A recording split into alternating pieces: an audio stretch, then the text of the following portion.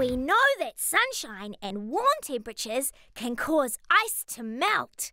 But what else can be used to turn freezing solid ice into slushy water? For this experiment, you will need an empty milk container, a plastic tray so you don't make a mess, some coarse salt, food colouring, and a pair of scissors. Before you go to bed, fill an empty milk container with some water and put it in the freezer so it will turn to ice by morning.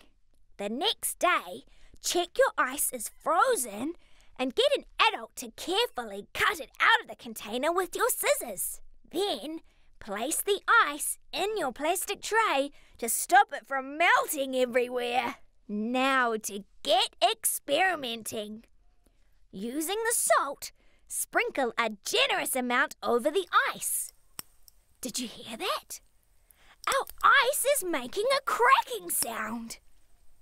Now, take your food colouring in whichever colour you would like and let out a few drops on the ice. It will take a bit of time, but the salt will start eating away at the ice, creating little caves. The food colouring will help see this happen more clearly. So, why does salt melt ice? Water freezes into ice at a certain level of coldness.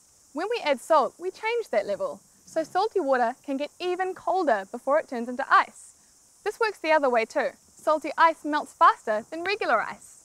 Meow! Awesome! Have some fun with your giant ice block. For full instructions, head to darwinandnewts.com.